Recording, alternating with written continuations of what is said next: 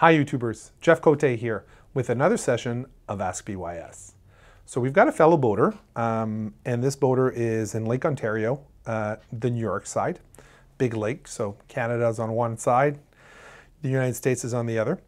And this question asks the following, and the boat owner, by the way, has a Hunter Vision 32. Lovely boat, I've been on board. Not specifically that one, but I've been on that boat. And he asked the following question. He says, Jeff, I've heard you say on one of your videos to fuse all circuits except the starter. Just wondering why. I'm looking at various diagrams and I don't see the starter shown. Bob, good question. Why indeed? Now, so I wasn't in the room when ABYC decided to do their standards, but I also always ask why, right? I'm curious. I'm like, why is that? Because if you know the why, then you'll probably do the right what, right? So starters, the challenge with starters is many. So one of them is the fact that a starter can actually, depending on the starting voltage of the battery, you can have a huge amount of inrush current, especially when the battery voltage is low. You're going to have a crazy amount of inrush current that's going to go from the battery to the starter. And it's hard to predict how much current that's going to be. And it could, and this is the fear, trip a fuse when realistically there's no short. It's not the starter has failed, but it's simply because you started the engine with a low battery. And that meant that when you were starting the engine, there was so much current being drawn from the battery that it would trip the fuse.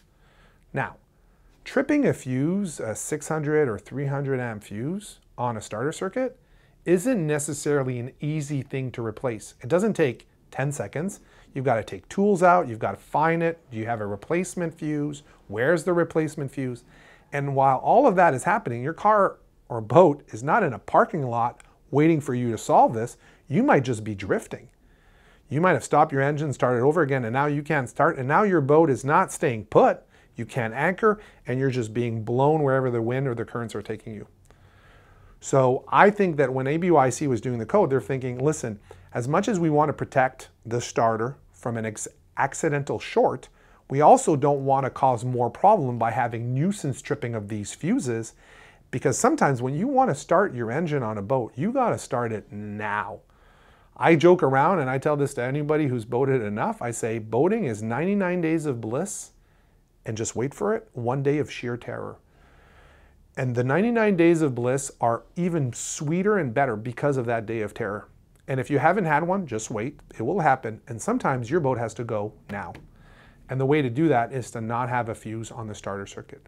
Now, if you're not going to fuse a starter circuit, now you have to take extra precautions.